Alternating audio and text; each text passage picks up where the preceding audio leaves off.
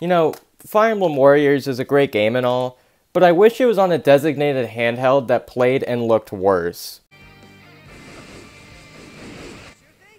And I thought science said it wasn't possible. I'm sure most of you know the story of the Game Boy by this point. Sold like a bajillion units, Tetris is like the best game ever, yada yada yada. That's why I thought we could talk about more modern handhelds for this video. Like, come on, when's the last time you heard someone talk about the 3DS in 2022? I think I earned this. Let's get started and talk about the PS Vita. And I know it's surprising to be talking about the PS Vita. I'm pretty sure tetanus has more relevancy than this system. The PlayStation Vita released in February 12th of 2012. I'm just gonna get this out of the way now. This thing flopped hard. Sure, 60 million units sold isn't that bad, but compared to their usual sales, this was not as good. But just because it didn't sell well doesn't mean I'm not gonna give it a fair review. To start us off with, the buttons are actually really nice. It may just be me, but I prefer when systems have the really clicky buttons instead of the mushy ones. The thumbsticks are pretty nice too. The shoulder buttons could be better, but they're good enough. Overall, the build quality is nice. Sony definitely didn't cheap out on anything here.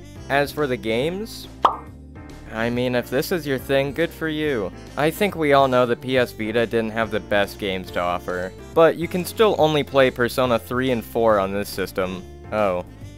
Well, you can only play them portably on the PS Vita. Yeah, never mind, the PS Vita is worthless. The PS Vita may not have been a great success, but what if we take a look at a different handheld? Now here's a handheld I think we all remember a bit more fondly. You can never go wrong with a 3DS. Let's start off with the controls. Just like the PS Vita, the 3DS also has clicky buttons. It could just be me, but I'm not a huge fan of the circle pad. Instead of an analog stick, it gave us a pad that just slides around. And I understand why they designed it like that. A regular analog stick wouldn't work with a system that folds open like the 3DS does. The last problem I have is where the start and select buttons are. Notice how start and select are all the way at the bottom of the screen. If you were playing a game like Mario Kart or Smash Bros, you might get screwed over because it takes a hot second for your thumbs to go from the buttons to the pause button.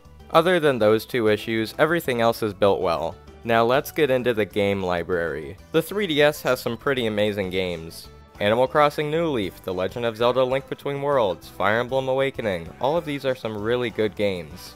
And the max price for 3DS games were only $40, which was really nice. There are even some game series that I think really thrived during the 3DS era. Series like Ace Attorney and Fire Emblem did really well when the 3DS came out. The 3DS is also backwards compatible with original DS games. I know Nintendo usually does this, but it's always really nice. There is another kind of 3DS that I wanted to talk about that I'm sure you're all familiar with. Oh yeah, we're talking about the original 2DS. Remember that thing you used to put butter on because you thought it was a piece of toast? Wait, it isn't?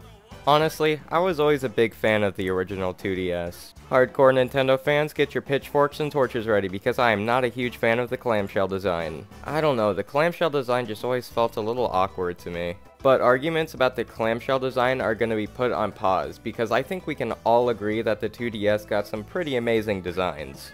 I always thought the Mario Maker one looked kinda cool, and I want to get my hands on one of the transparent Pokemon 2DS's one of these days. Along with the fact that most 2DS's came with a free game, it was pretty nice. What made it even better is that they picked actual good games. They had ones for Pokemon and New Super Mario Bros. 2, but the one I personally owned was the Mario Kart 7 version. It makes sense they chose games people actually like. How would you feel if you picked up a new DS and it came with Power Rangers? God damn it. But seriously, around 2017, you couldn't find a 2DS that didn't come with a game. But when you think about it, it kinda makes sense. Most of the people who bought a 2DS just wanted to play a couple games, so bundling in one that they probably wanted to play just makes sense. Keep in mind, I said most people. I'm sure the other people just bought one because it was cheap and it came with a game. And I would know most about that demographic because I was part of it. But hey, there's no use dwelling on the past. What if we move on to the Nintendo Switch? I say Nintendo Switch, but I'm really talking about the Switch Lite. The Switch Lite released about a month after the Better Battery Switch came out. Personally, I really love the Switch Lite. When I saw the trailers for the Switch Lite, I just had to get one.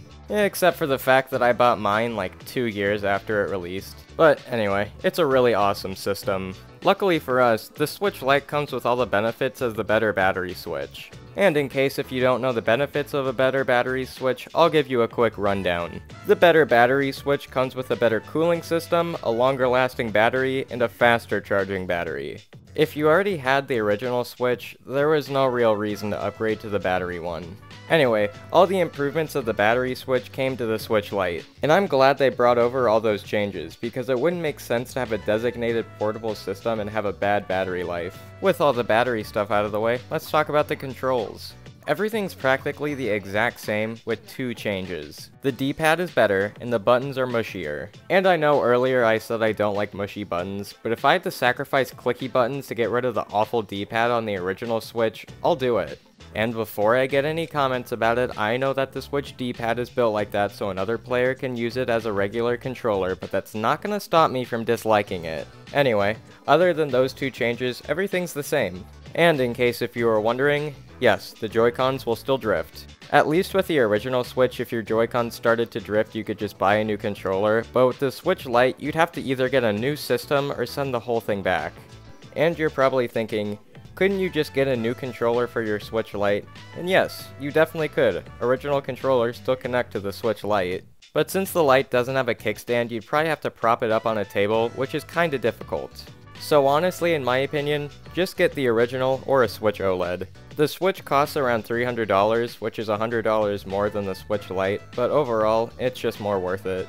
But that's not going to stop my quick gush of the Switch Lite. The Switch Lite can still play 720p and 60 FPS just like the regular Switch in handheld mode. And like I mentioned before, the Switch Lite has a better cooling system, so that means the fan doesn't get too loud. And another nice thing is that the battery doesn't get too hot. I played some fairly powerful games on my Switch Lite, like Fire Emblem Warriors and Persona 5 Scramble, and it really didn't have a problem running them. If you're someone who is just going to use the Switch in portable mode and wanted to play a couple games, I would definitely recommend this. I've had one for a little while, and I really enjoyed it.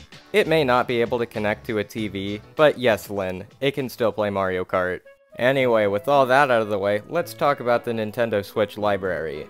I think we're all aware that the Nintendo Switch has a pretty great library of games. Fire Emblem 3 Houses, Mario Kart 8 Deluxe, Fortnite if that's your thing, I don't know. Regardless if you have a Switch Lite or a Switch OLED, it's pretty nice to have some home console games be portable. One of my biggest dreams was to play Skyrim on a toilet. As you're probably able to tell, I'm a really big fan of the Nintendo Switch. I just love a lot of things about the Nintendo Switch. Definitely one of my favorite consoles of all time. I'd say handheld gaming is in a good spot right now. The Nintendo Switch is thriving, the PS Vita is sitting dead in its grave, but I do feel like there was one system that got cheated. I wish my TV remote could play Crash Bandicoot.